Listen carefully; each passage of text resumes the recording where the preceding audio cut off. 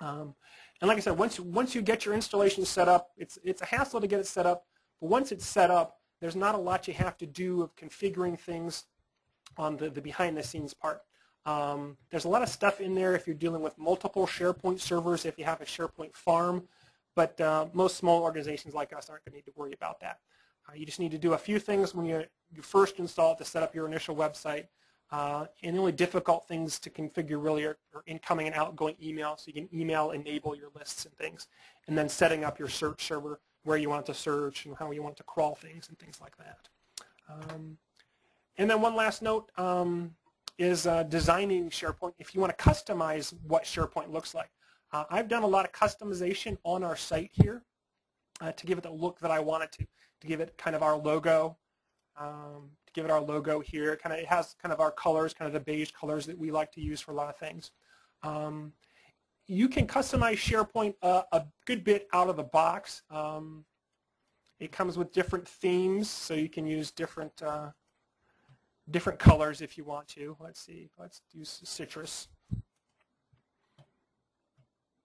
But it still gives you that. It's kind of garish colors, but it still gives you the same basic look.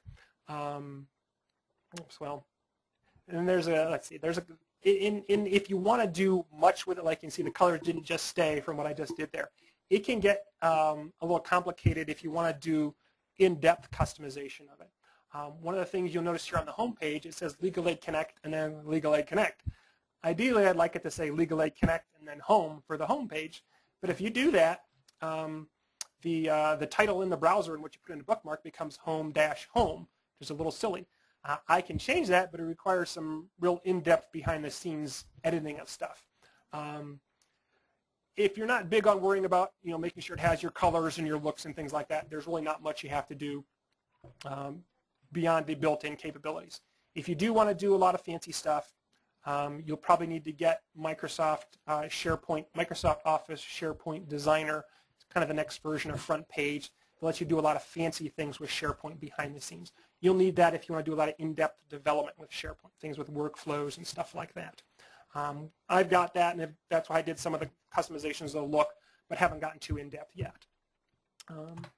And that's about it for SharePoint. As we can see, it's a pretty powerful platform. Lets you create a good website for your teams to work together. Has lots of great features that come out of the box that you don't have to pay for if you've already got Microsoft Windows. So hope you enjoyed our presentation. If you have any questions, feel free to email me or give me a call. Thanks.